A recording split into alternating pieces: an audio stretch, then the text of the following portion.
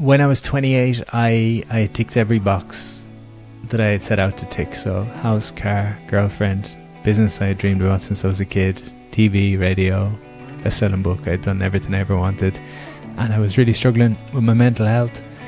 And it was the first time in my life that I couldn't point to anything that was wrong. I couldn't say I'm sad because I've got no friends. I couldn't say I'm sad because I'm broke. Everything was right in theory.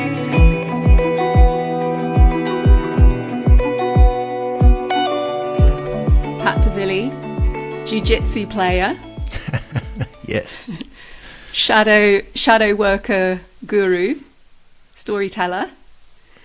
I thought today we could explore your creative process through the lens of the hero's journey. And I think it really just perfectly mirrors the ups and downs that we can have as writers. Mm-hmm. So I'd love to focus on your most recent book that is coming out in February. Yeah. We're starting in the ordinary world. And I want for you to take yourself back to what life looked like before you began writing. And also give us a sense in that moment when you were first sort of tasting, there's another writing project here.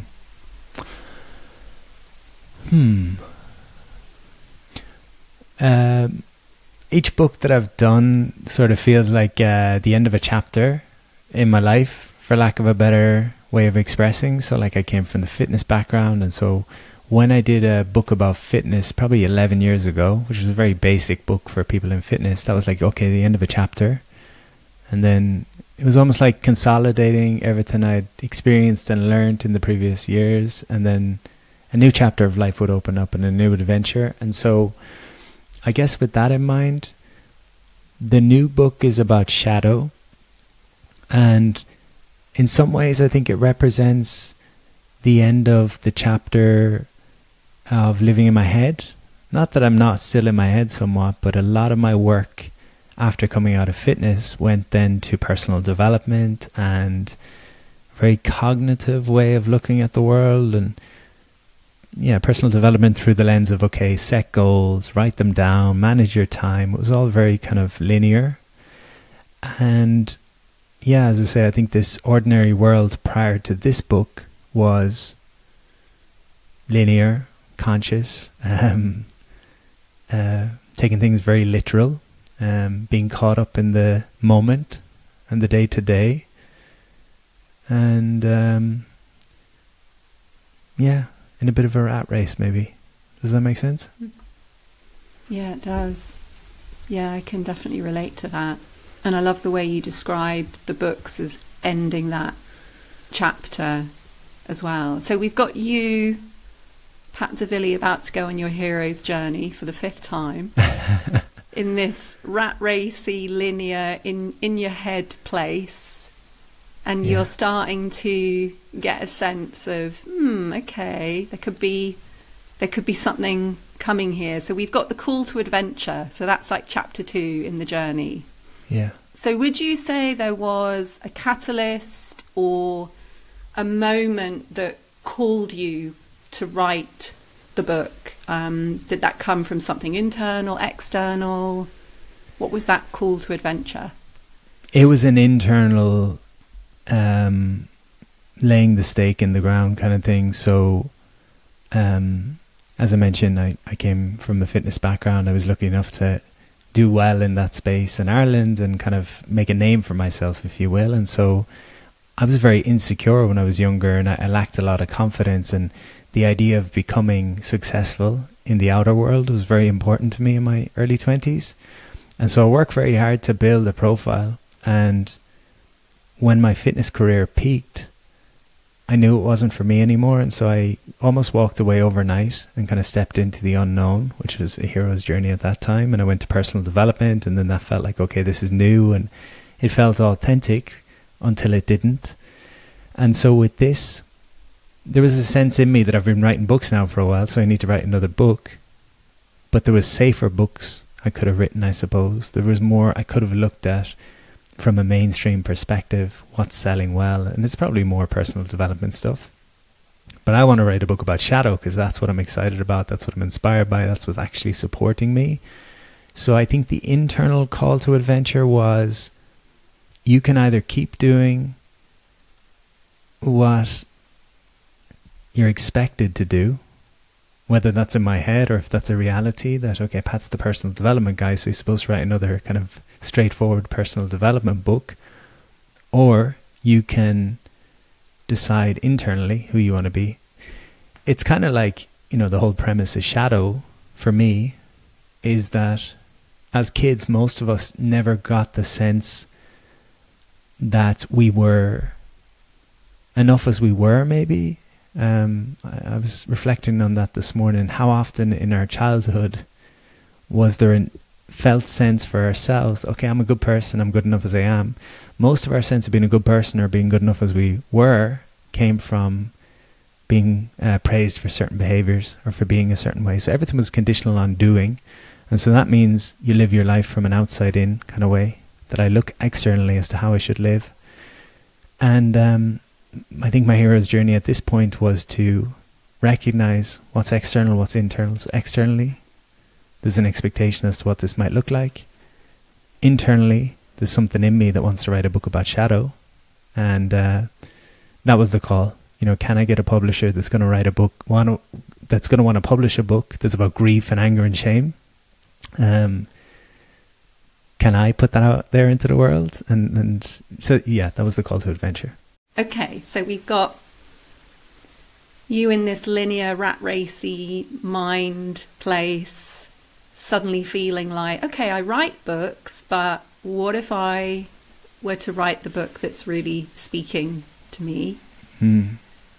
So third chapter of the hero's journey is the refusal of that call.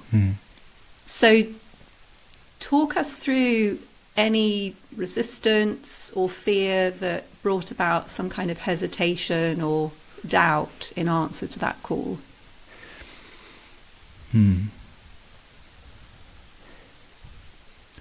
Maybe the refusal was not so much the subject of the book, but the content of the book. So, I'm going to write a book about shadow, and so it's going to look like this, and I'm going to break it down into chapters, and here's what a shadow book should be, and here's what a book should be. So again, it's this kind of should, this like external kind of vision of what it should be. So maybe the refusal was to doing it my way, to actually sharing more of myself.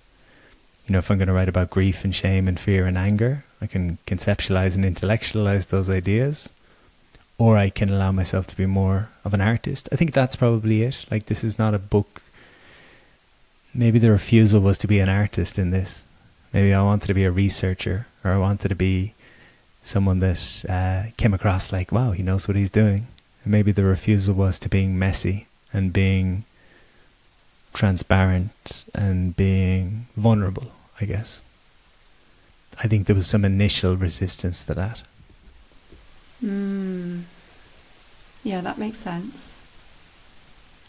Interestingly, when you were answering the question, as I was sort of listening and waiting for me to make sense of what your answer was, I thought you were saying that you refused to do it in any should way, and I was like, oh, that's a real I love the way you've subverted the whole refusal. You're not refusing the call, but you're refusing to do it in the way that people expect. But no, that wasn't what you were talking about. You were actually saying, okay, the refusal was about being artistic and being vulnerable in the way that you handled the material.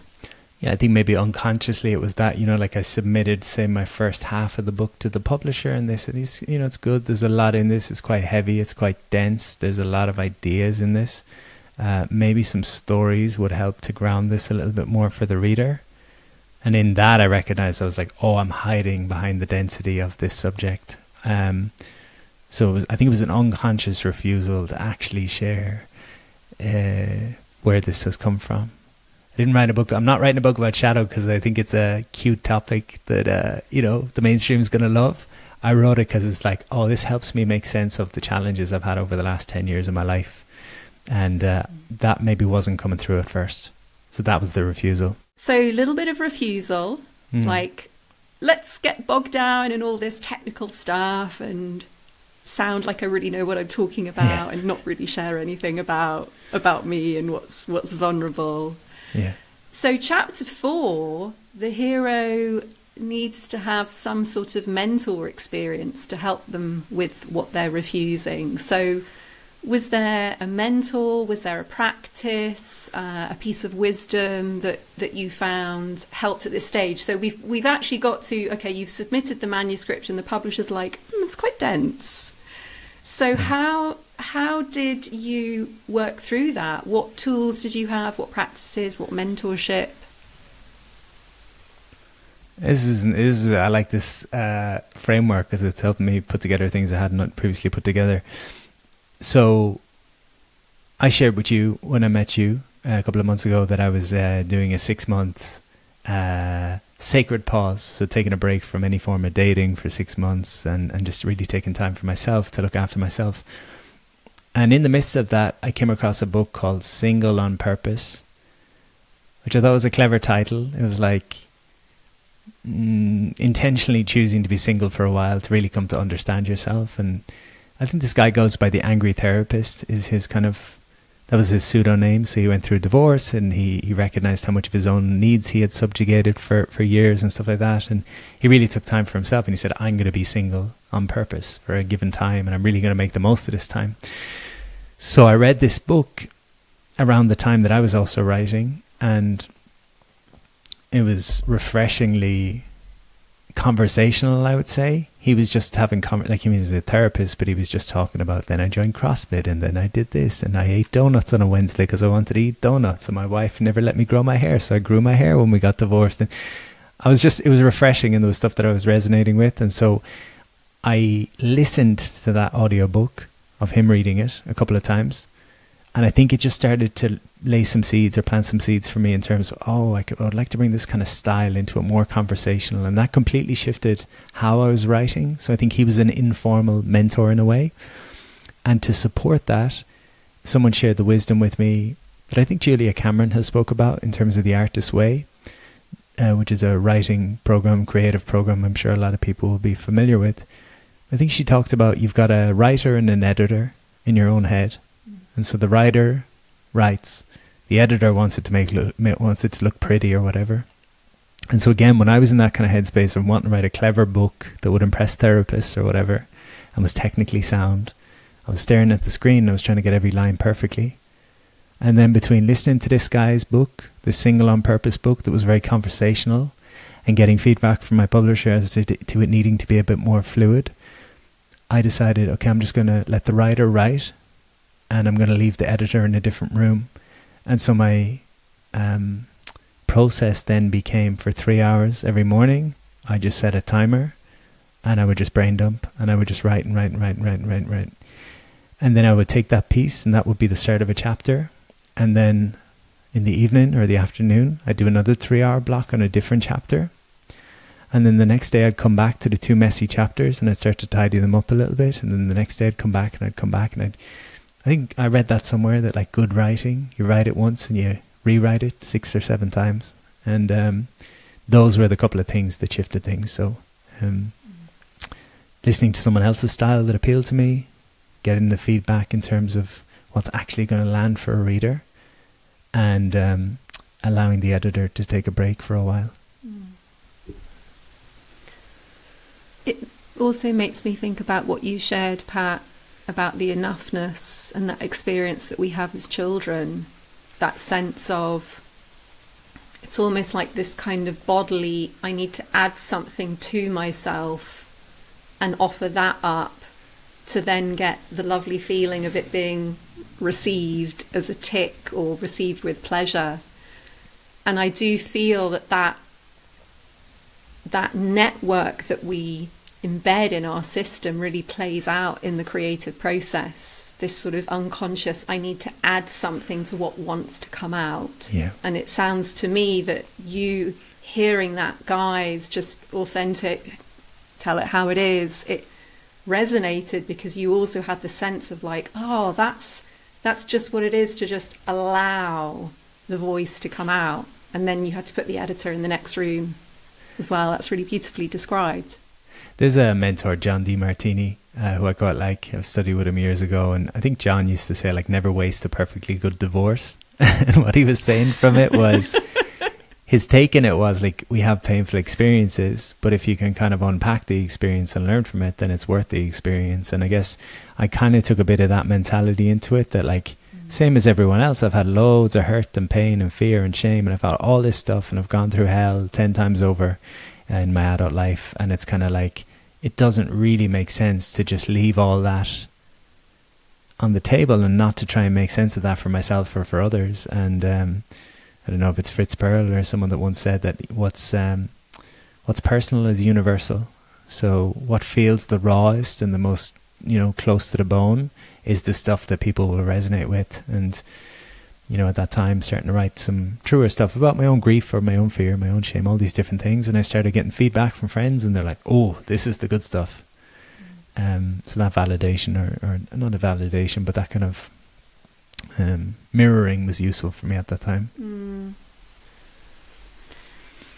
And so healing as well, isn't it? When you speak the intricacy of your truth and it's met and understood, it's just like, it's so healing. Yeah. So we are at chapter 5. This is crossing the threshold. So you've had a little bit of a refusal, like, am I going to go the should path, or am I going to go the vulnerable path? The mentors turned up at the right time, listening to the audible, finding the voice, putting the editor in the next room. So when did you fully commit to the writing process, if we were to describe it as the more vulnerable, the more detailed, truthful aspects? Was there like a defining moment when you knew there was no turning back? Because that's really what defines the crossing the threshold. It's like you've gone over, and there is almost a sense of like, oh, actually, I couldn't turn back even if I wanted to, because something's shifted here. Yeah, I think it was, the book's got a chapter on anger and the importance of anger, and the kind of the power of anger, and the shadow of not expressing or allowing anger, and how that comes out in kind of people-pleasing tendencies and resentment and all these.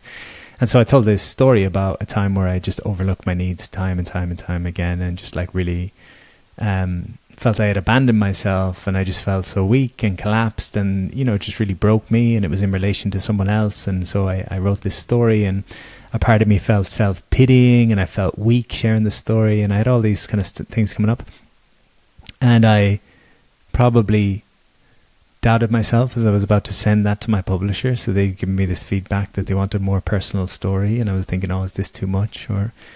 But at that point, I think that was crossing the threshold, because irrespective of what they came back with, I think I'd started to find my flow. I'd share that with a couple of people that had resonated, and I felt if they don't vibe with this and they're not into this, I'm probably going to have to go a different route and figure out a different way, because this is the style I'm going with now. That was the crossing of the threshold, was telling the story, sharing it with someone or a couple of people, and having them say to me, oh, I was there with you in that moment, and I've been in that moment, and I wanted to be with you to support you in that. That was it, I think. That sharing of vulnerability and being met with, oh, I know that one, as opposed to anyone trying to fix or change it, And it's interesting, because as you were describing the writing, and then that sort of judgment, or like, God, am I really writing this? There's the sense I get is like almost this sort of recalibration, because if you choose to put yourself behind this new story that you want to tell on the page, versus acting as if it's unshareable, you're totally recalibrating. Do you know what I mean? Yeah. Can you tell us a little bit more, like give us give us a bit more insight? Because I know there will be so many writers who have this experience of putting the words down, and a part of them is like, this is my truth, and I have an experience of sharing this truth with someone, and it was met and they related to it, and yet here's this voice being like, no, no chance, isn't going to happen, no one's going to want this is going to ruin your career, or whatever it is. So how do you get through that moment, keep the words coming on the page, and then allow that recalibration to take place? Well, I mean, a lot of my work is around shadow, of course, as I talk about, so I need to practice what I preach with that. But something I often share with people is the most important work you'll ever do with your shadow, so the disowned parts of yourself, or the kind of difficult parts of yourself, is to tame or tend to your inner critic. And I think it's important that people recognize that your inner critic's job is to keep you safe, and to do something you haven't done before feels unsafe. And so when you're at the threshold, whatever the threshold might be, and it could be the threshold of vulnerability, that I'm going to share this thing I've never shared before, don't be surprised when your inner critic comes in, and it's almost a sign. It's like, oh, cool, I'm pushing into something new here. That's why my critic is telling me that my story is pitiful, or that no one's going to relate, or whatever it might be. So I think it's partially that. It's like, don't expect to move into something new. Don't expect to create something that's never been created before without that critic coming in and saying, who do you think you are? That would be the main piece, I would say, that comes up for me. And then the other pieces that I would find useful sometimes will be to look to the people that you admire the most. So look to the creatives, the artists, the musicians, the stories that you love the most, and look at the vulnerability that probably came from them. You're probably not relating to the person who's, I mean, we talk about the hero's journey.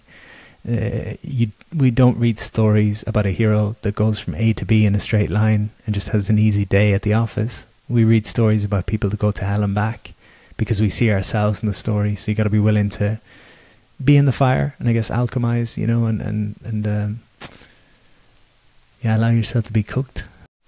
So you've managed to cross the threshold. You got past the threshold guardian of the inner critic.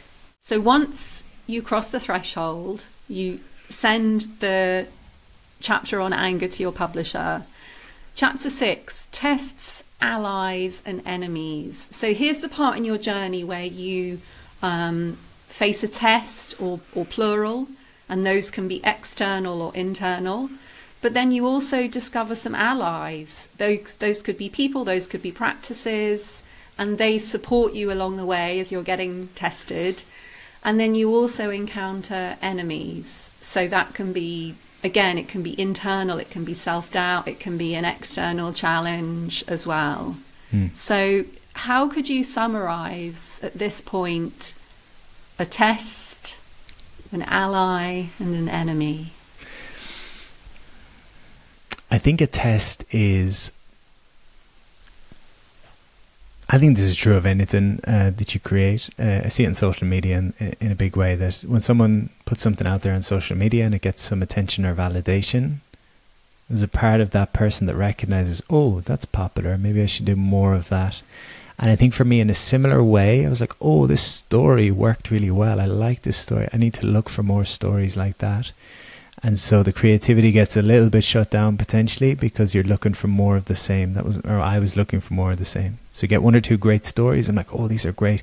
And then I'm almost rooting for stories and trying to make a round hole fit into a square peg. So I think that's a test. My allies were people that I could just send voice notes to and say, hey, Gabriela, I'm going to read you 5 minutes of an intro to a chapter. If you get some space in the next couple of days and you could just give me your initial feedback, I'd really appreciate it. Those were my allies, just certain people that would give a genuine response, and they were my allies for sure. I found the nature of writing is you're looking at the same page, you know, even if I'm doing my weird process of doing a couple of hours and leaving it and come back tomorrow. When you're looking at the same story again and again and again and again, you go through phases where you're like, wow, this is genius. And then you think, oh, this is awful. And it's good to have those people that you can lean on just to get a fresh set of eyes on it. So they were the allies. The enemies, is that what we said? Enemies was the word. I would say the enemy was like a certain texture of inner critic that wants to be impressive to my peers.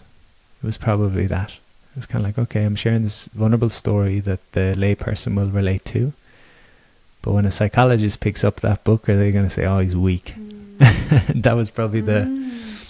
So, he's weak, you said?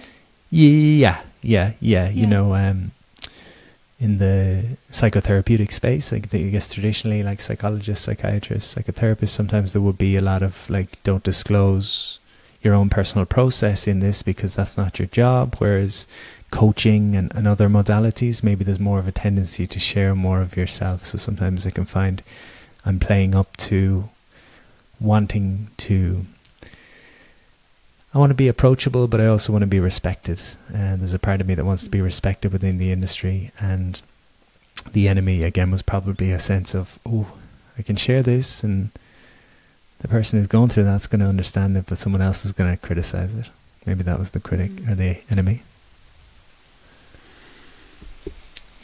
I mean, we've got this truth that is coming out in the form of creative expression, and it's like listening to you, I'm just reminded of how tender it is. Like I always make the analogy of it is just the shoot coming out of that seed. So we've got the kind of gusting winds of saying, I want to really know what this shoot is. Like this shoot has to be the same as the story I told yesterday because that was a great story. So only shoots that look like this story are allowed to come out of this seed. Or hang on, wait, this shoot isn't going to get me credibility in the psychotherapy world. Like, no, bad shoot. Go back inside the seed and come out a little bit more dignified. Like it's such an important job to let that tiny little fragile green stalk just to come out and sort of protect it from everything that wants to get at it and just let it come out as it wants to. I guess I'm having memories of, I've had both sides of the coin. The greatest compliment I'll get is, or one of the greatest compliments I get is Pat can make complex and sometimes inaccessible ideas very accessible and very grounded in reality. And then the opposite I will sometimes hear from academics or psychologists is that I dumb things down to an embarrassing level. So maybe the enemy was, oh, am I dumbing this down? Am I doing a disservice to this work? Those two. Thank you, Pat. So you made it, the tests, the allies and the enemies. Thank goodness for your gorgeous allies who were responding to those voice notes. So at this point in your journey, this is chapter 7. So here's where the hero approaches the inmost cave. And it's the moment in writing the book where you approach, so we're not yet in the cave, but you're approaching the deepest, most vulnerable part of yourself. And at some point there's going to be a confrontation, but here you're just approaching. So maybe there's some denial in that approach. Maybe you really start to slow down. So what part of the journey do you feel could speak to this moment, the approach of the inmost cave?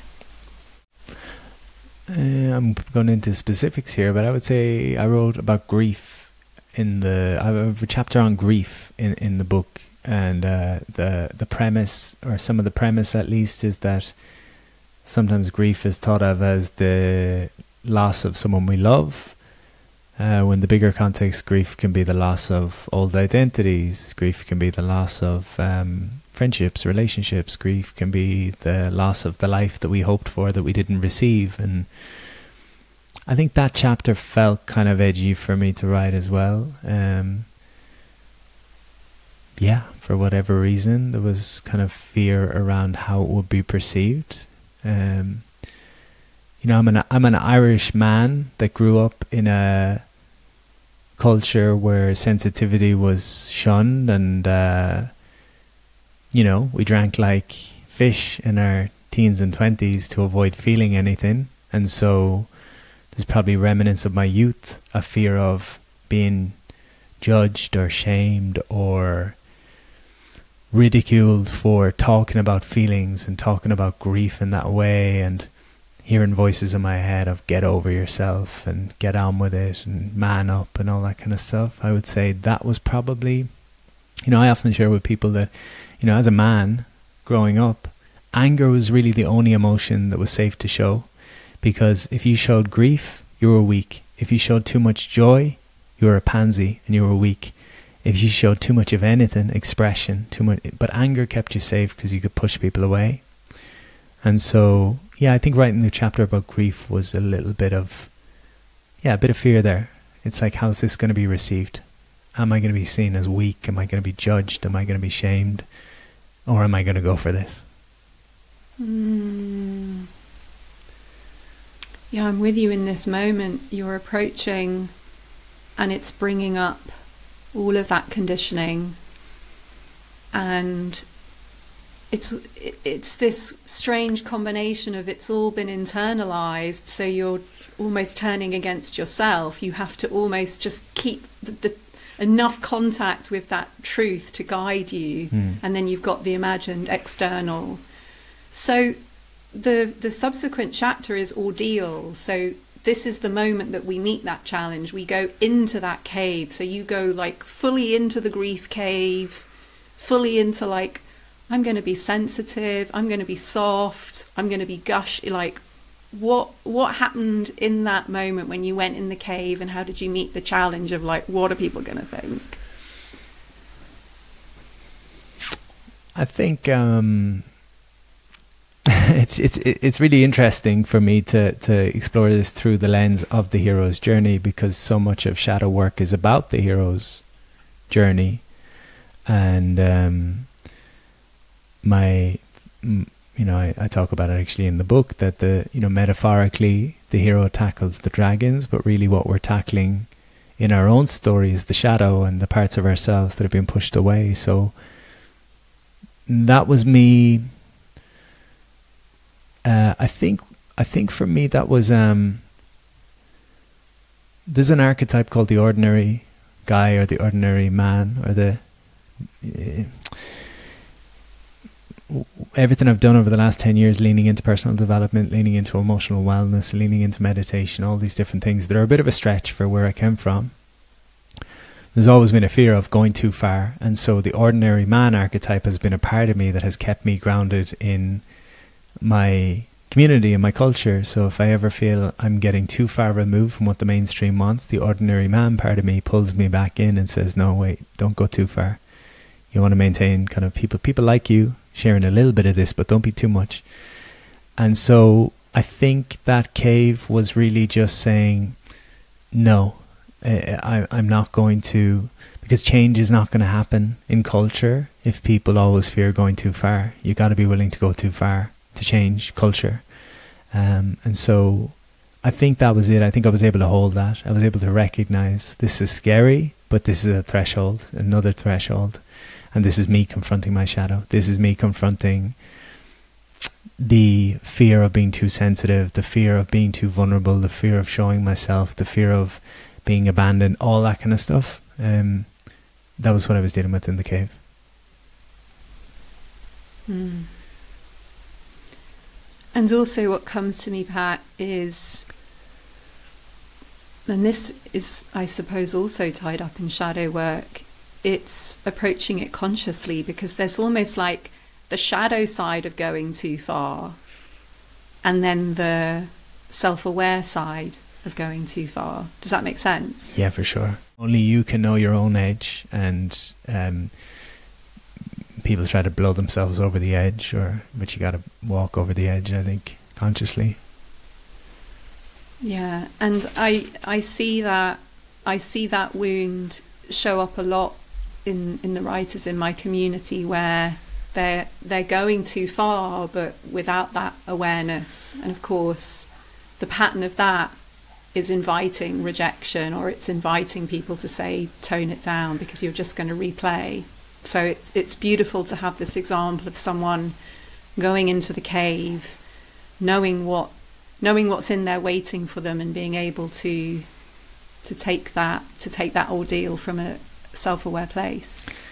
Something I share in the book, and I know we're not talking specifically of the content of the book, but I feel some of it comes across or applies. I talk about oppositional identity, and oppositional identity is when we have something in us that, you know, the hero's journey for me is about individuation, so becoming your authentic self and becoming your true expression and allowing that to unfold. And a lot of people will create these oppositional identities where they say things like, I'll never be like my father, or I'll never be like her. And so we're not choosing who we want to be, we're choosing what we're not going to be. So it's a reaction. It's a reaction. It's not a choice. And so that idea of unconsciously trying to be too much, I think is also a reaction. It's kind of like, I'll show them, rather than I'll show them who I am. It's I'll show them. It's a different energy. I love that distinction. Yeah.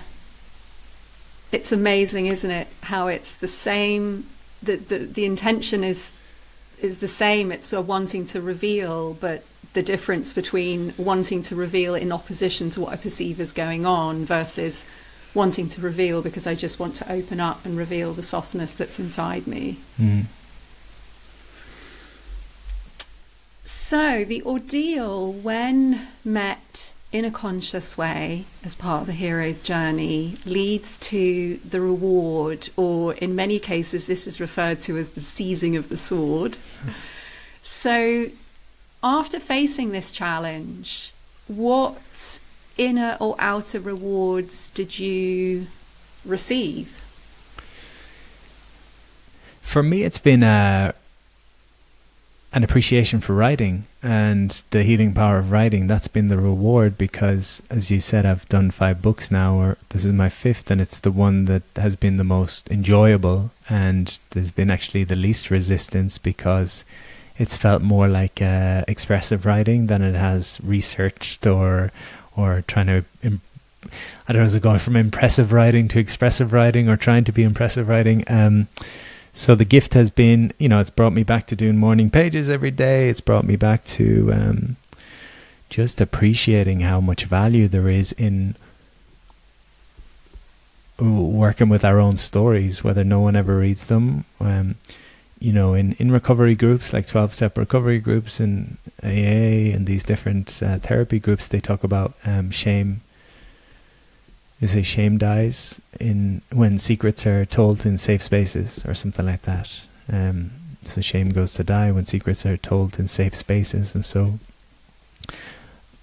our lies keep us sick, and our secrets keep us sick. And so if you can start by telling your secrets to yourself, or your lies to yourself, if you can start telling the truth with yourself, even if no one ever reads it, it starts to help you heal.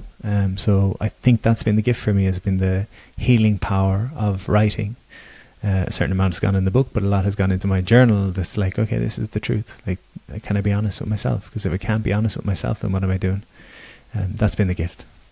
Seizing the sword, how did you express it? It's writing to express yourself versus to impress.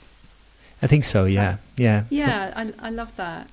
So you seized the sword of writing to express yourself, telling your truth either to yourself or to your potential readers.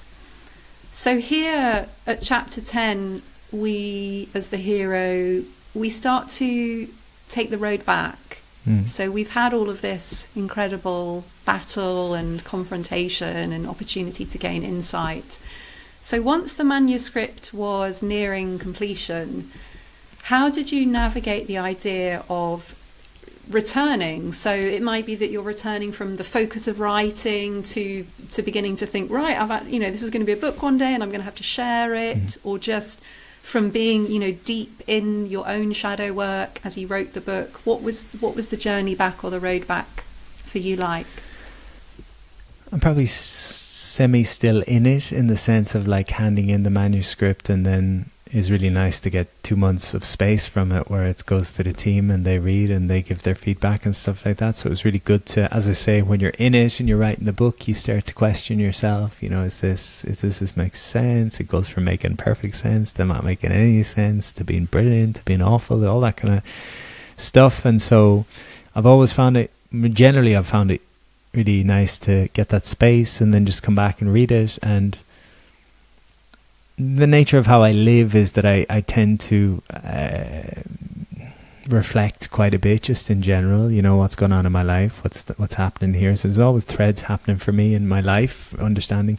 So in the 2 months since the book was handed in, there's been things that have happened in my life that I'm like, okay, this can slot in here or here or here. So I'm not fully there, but it's a relaxed kind of icing on the cake. That's what it feels like now. It's like there's no force, there's no attention, there's no stress. It's just like there's little bits here that I can add, there's little tweaks that I can make, and there's a relaxation around it. I'm kind of ready to. I've dressed the kid up. It's ready to go to school, kind of thing. I don't know. It does sound like, I mean, these weren't the words that you used, but I just got the sense of that weight lifting. You're out of that place of like, I'm a genius, no, I'm a failure, like this is great, this is awful, and you can hand it over, put some attention on other areas of your life. And we have this kind of road back, and as you said, you like to reflect, and a lot of reflection does happen at this point. And then we come into what's called a resurrection. So we've had all of the fighting and the dragons and the slaying, and then we're coming home and we're reflecting. But actually there is this final moment of resurrection where we might consider how the completion of the book has changed us in some way, some kind of rebirth, either as a writer in your personal life. So where reveals itself to you when you think about a resurrection or a rebirth? I think particularly the last 2 months before the deadline, I became very aware of what's got to be done here. And so I cleared my calendar really got rid of most of what was in my calendar. And so my life became very simple. It was get up and it was write for 3 hours, take a break, go for a walk and write for 3 more hours. And that was my day every day. And turn off the phone, turn off the laptop. And there was this sense of, okay, I'm creating something here. And then as soon as the book was handed in, the calendar started getting busy again, and there's like does all these different things. So I think the resurrection is the understanding. I mean, Cal Newport wrote that book a couple of years ago called Deep Work, and he talked about how, you know, in what's in low supply is in high demand, and the thing that's in lowest supply now is focus. So few people have genuine focus, and having clarity, having a focus, having an expressive outlet, having a simple life. I really valued all of those things, and I had those things, and so I want to do that again. And when you've got a deadline, sometimes that just happens. So I think the resurrection is just consciously bringing more of that into my life, simplifying my calendar, simplifying my life, simplifying my projects.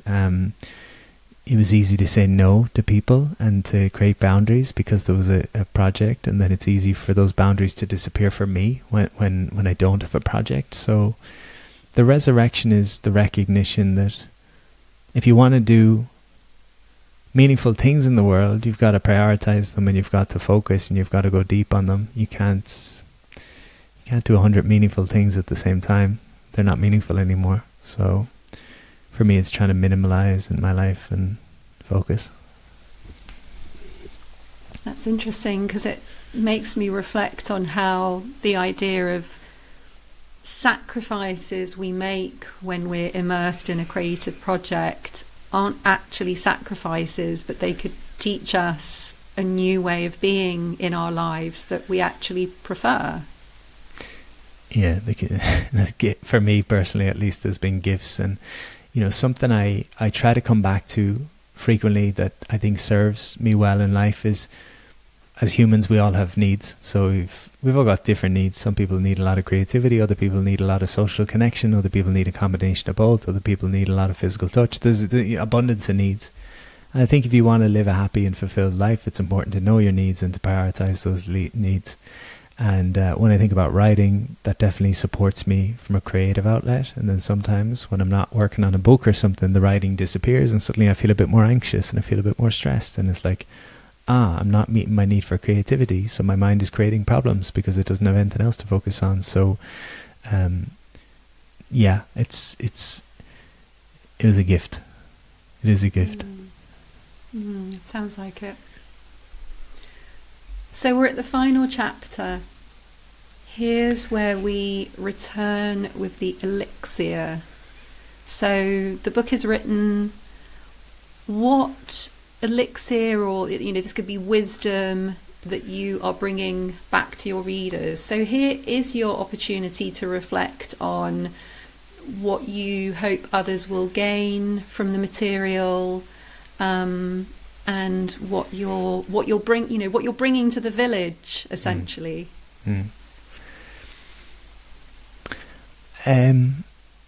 When I go into a bookshop, it makes me aware of, it's interesting to write a book and then to go into a bookshop. Because when you write a book, you put a year of your life or whatever you put into it, and it's like a lot of time, a lot of energy, and then you go into a bookshop and there's tens of thousands of books, and you don't look at most of them because it's just not, there's just too many books. So you go to what is matter, and that helps me take my ego, my ambition out of it. I don't expect everyone to love my book or everyone to want my book or everyone. I don't expect any of that. So my hope is just that the people who,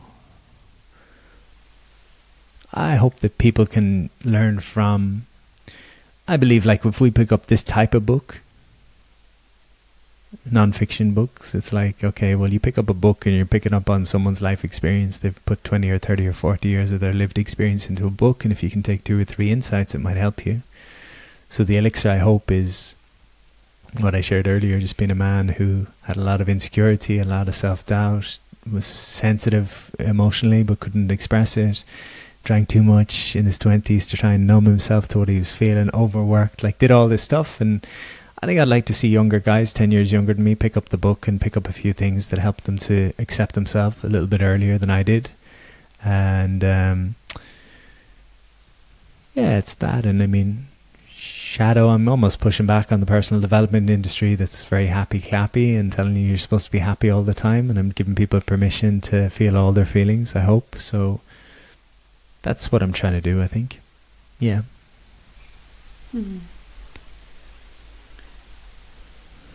As you were talking about the 10-year younger version reading the book, it did make me curious about what Pat in his 20s, what difference this book would have made. Or perhaps I need to find you even younger, because in your 20s you were already making changes. So can you almost be like give us a fly in the wall of a version of you?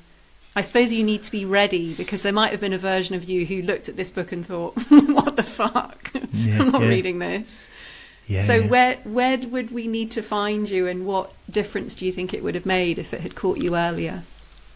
When I was 28, I ticked every box that I had set out to tick. So house, car, girlfriend, business I had dreamed about since I was a kid, TV, radio, best-selling book. I'd done everything I ever wanted. And I was really struggling with my mental health. And it was the first time in my life that I couldn't point to anything that was wrong. I couldn't say I'm sad because I've got no friends. I couldn't say I'm sad because I'm broke. Everything was right in theory. So mentally, I ran out of road. So it was kind of like, for a certain period of my life, the personal development stuff and the very cognitive way of living supported me, because I could write things down and go make them happen, and I felt like I'm the master of my fate. But when you reach a point, or when I reached a point of having things on paper that were working but not feeling good within myself, that's when I came to realize, okay, there's a split happening here. There's my head and there's my body, and they're telling 2 different stories. And I went to the doctor. I got my bloods taken. I was trying to figure out what's going on. There must be a hormonal imbalance. There must be something going on here, because this doesn't make sense to me. So logically, nothing made sense anymore. And then I went to a psychiatrist, psychologist, shamans, energy healers. I went to every type of person.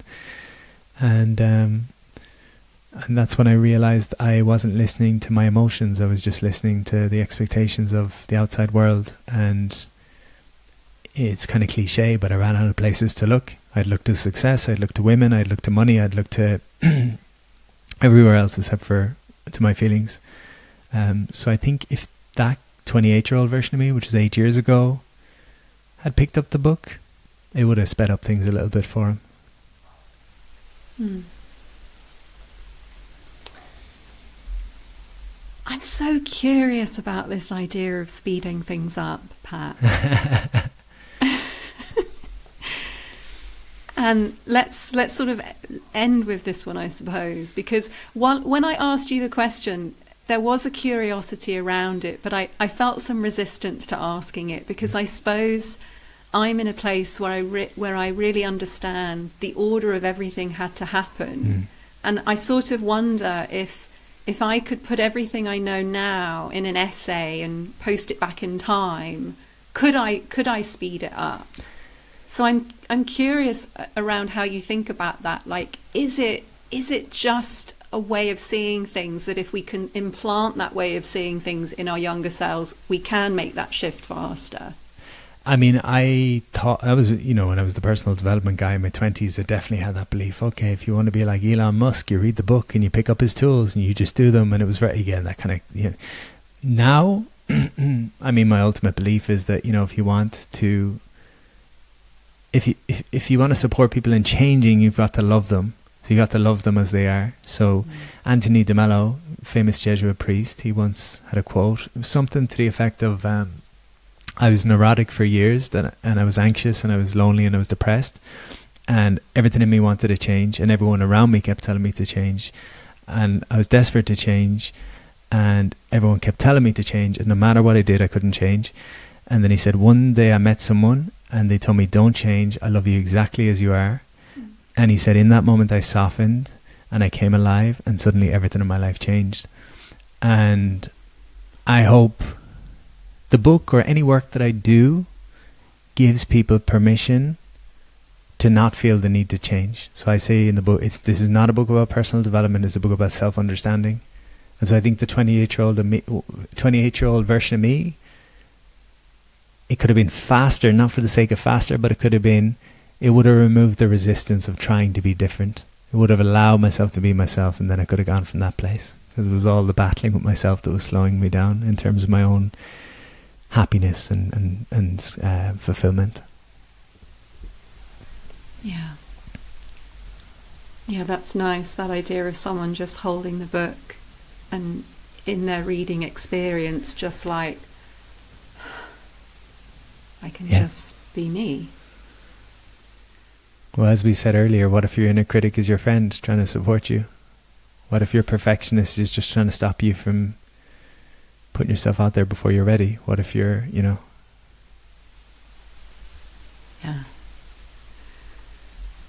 Pat, thank you so much for going on the hero's journey with me. Thank you. I enjoyed it. It was great. Thank you. What reflection do you have now, just having gone on this journey and being able to look at the writing process through this through this framework, which can be helpful, I find? And my mind is putting together a formula of a supportive system, which is to have time to write every day and have somewhere to bring that writing to get reflections. That's what I took, was I had my allies and I had my container to write in. And so it's continuing to bring that into my life on a consistent basis. And and to write because I want to write, reminding myself of write because I want to write. Don't write because there's an offer of a book deal, write because there's something to be written, and let it come through as opposed to looking for something. Thank you so much, Pat. And let's do the business bit. If people have listened to this and thought, oh, this guy sounds like just the kind of thing I need in my life right now, I really want to tell him that, or where can I reach him, what's he doing, what would you say? Thank you. I'm not doing very much because I'm trying to refine, as I say. So I do a weekly donation-based breathwork class on a Thursday night, which is a really good opportunity just to slow down and make some space for yourself. It's an hour-long session every Thursday. And I've got a facilitator training for breathwork that happens in February, and applications for that are open soon. But that's all I'm doing, really. And then the book will come out in February. Beautiful. Thanks, Pat. Thank you very much.